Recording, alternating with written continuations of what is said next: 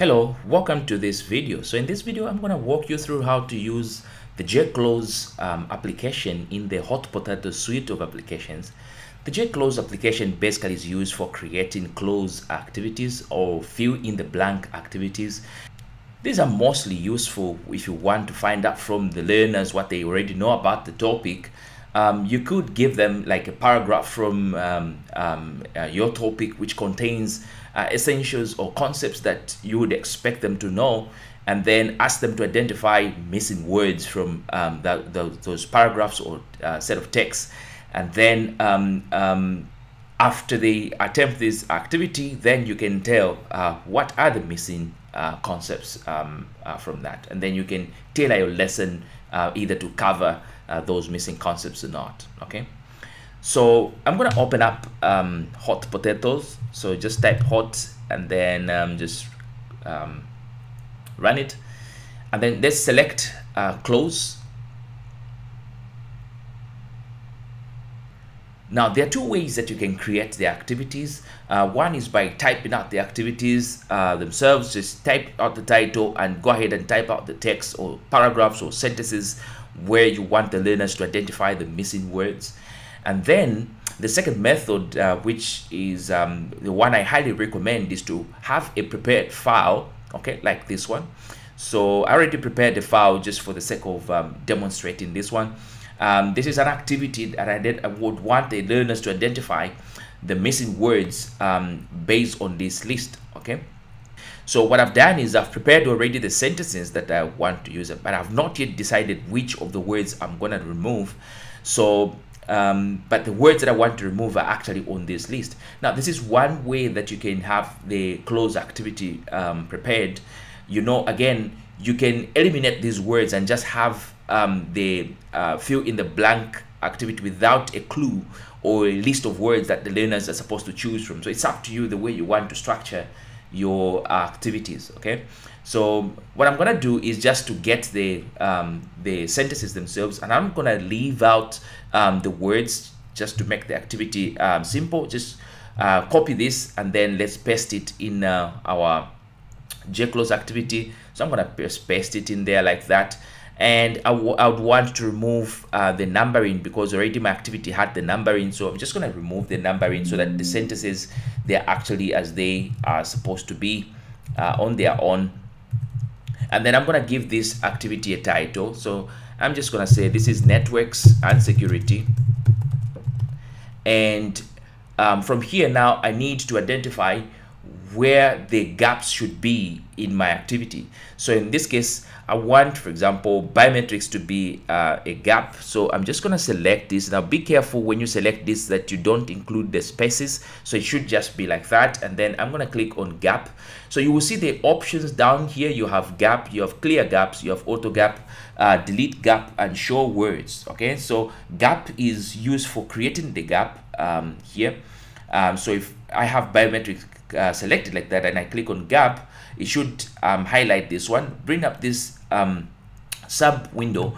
Now on this window you can set a clue for the words leading to you know, the actual word that you're looking for here. So you can give them a clue, and then you can also set alternatives. Okay, so if you do have alternative answers, maybe let's say if the answer was 6, maybe you could have 6 like this, and the learners can also give the number 6 like that. So you could have alternative answers leading to the same answer that you were expecting from the learners. Okay, so I'm just gonna remove this. I don't need alternative for these activities, and I'm just gonna say okay. And notice that biometrics has been added. You can clear the gaps. Okay, just say yes, and it will eliminate the gaps.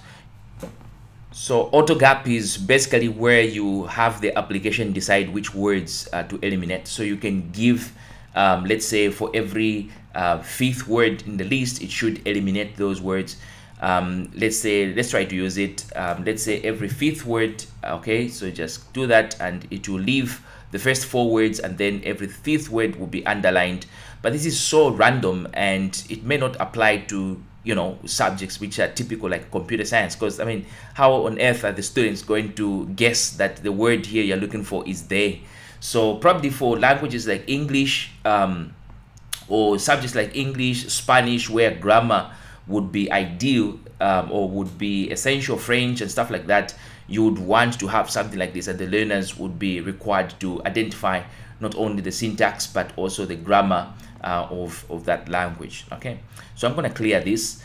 You can also delete word gaps one at a time. You can show the words that are missing in the gaps, and so on and so forth. So I'm going to add the gaps one at a time. So I'm going to select biometrics and then add the gap like that and say okay.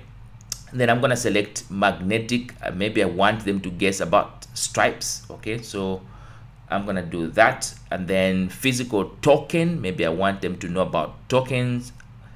Okay, just do that. And you can go on and create as many, you know, words as necessary. Okay, and then once you are done, you come here which says go to configuration screen to set preferences for the web page layout. So come here. Now here, this is where you're going to add the instructions that you want. So the first part is you have the title, subtitle, which is gap fill or fill in the gap exercise. And then you have got some set of instructions that you want the learners to have. The default one is actually fine because it tells them how they're supposed to use the activity, okay? The web page, once it loads, they can have hint button, they can check their answers, they can submit. But if they use the hint button, for example, then they can lose some points for using the hint button. So you have all this. I love to leave the default as it is, unless you just want to add extra instruction, maybe to tailor it to subject specific and so on. You can have your prompt and feedback to set, you know, what happens if the learner gets a question correct. You can set the maybe correct work, well done. You can also set what happens when the learner, you know, gives an incorrect answer, or after they submit the entire work and, you know, they get some questions incorrect, what should happen. And then you can also set the score, what message you want them to get, like your score is 100% or your score is 80% and so on. You can set some buttons. This I don't usually use it, but I mean you are free to explore that. You can set the appearance of your web page. You can set the background, the text color, the foreground. You can set the buttons and so on. The one which is mostly useful is this one, the timer. You can set the timer for the activities. So if this is a 5-minute activity, I can set and say this is going to be a 5-minute activity. So at the end of the 5 minutes, the learners will be told that their time is over. And pretty much the other stuff, I don't so much use them. You can explore them, but I don't think they are that necessary just to get you started here. So let's say okay, and then now once you set up all this, you can go to file and, you know, create a web page and select standard. You can also select function 6 or F6 on your keyboard to automatically load this page. So let's save this one. Let's call this as network and security activity. So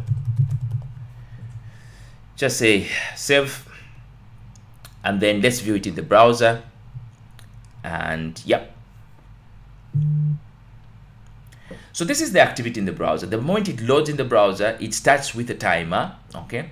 And you have the title of the activity, you've got the instructions, and then you've got the gaps, okay, where learners are supposed to put some words. So let's say biometrics, and then biometrics, it's supposed to be biometrics.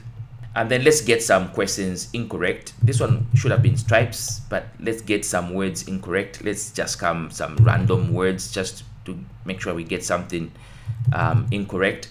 And then you can say check, and then it says your score is 50%. Some of your answers are incorrect. Incorrect answers have been left in place for you to change. So the ones that have been corrected are put in bold, so which means the learner knows that they managed to get them correct. But the ones that have been left to edit, it means these are incorrect, and the learner can have an attempt at these words again. Okay, so the beauty about this is that, you know, you can have instant feedback, so you can collect these activities and, you know, give them to your learners, and you know, they can work at their own pace.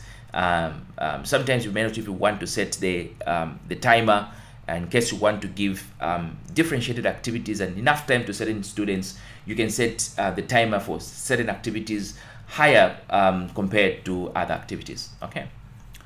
All right, so this is how you use the JCloze in hot potato suit.